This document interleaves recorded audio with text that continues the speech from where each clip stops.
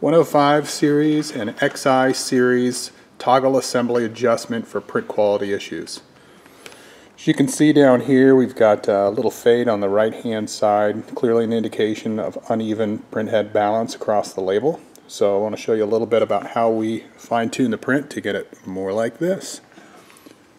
As you can see right up here, if we can loosely pull back the ribbon, you'll notice the two toggles that we've got in there.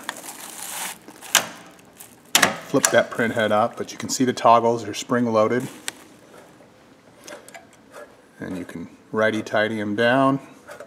That adds pressure to the print head. The further down that screw becomes, and again you can relieve that pressure. You can also move them left and right across that crossbar to show different. You can move these across, back and forth to apply your different pressure points here on the label.